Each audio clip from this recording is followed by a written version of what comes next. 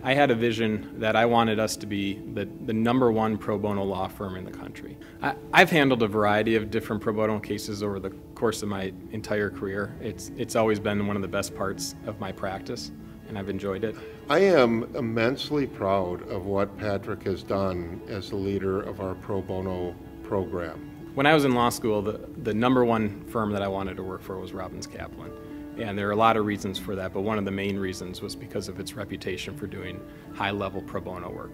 Part of the DNA of this firm is a commitment to pro bono work, and that commitment is shown from the top down, and it's supported from the top down. But that doesn't mean lawyers are micromanaged.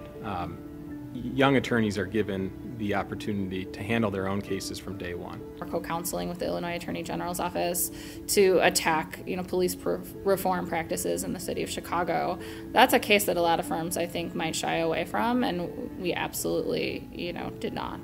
And one of the things Patrick is really good at when we bring in a case like this is communicating with people what the opportunity looks like. And we find that when lawyers are working on cases and causes that they are passionate about, they're likely to do more pro bono work, they're likely to do better pro bono work.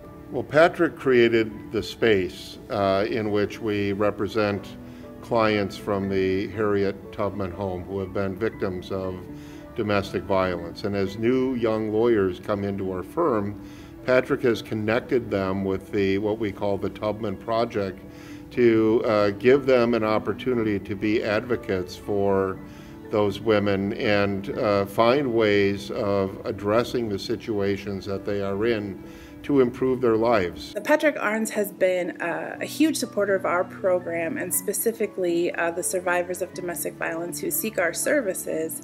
He has supported these first-year associates in taking these cases and has really kind of modeled the importance of pro bono within private law firms and giving back to the community and helping survivors of domestic violence. There's a confidence that once you're an attorney here at Robbins Kaplan, you should be able to go out and help people, especially people that otherwise can't afford an attorney, to help them with the most important problem in their life.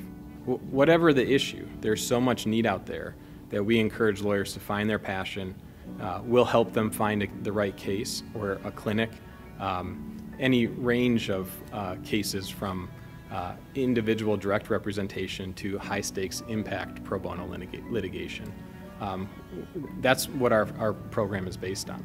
Most recently, in May of 2017, I had the privilege of representing Pania Vang. It's the first case that related to a civil cause of action for sex tourism. At that time, Ms. Vang was only 14 years old.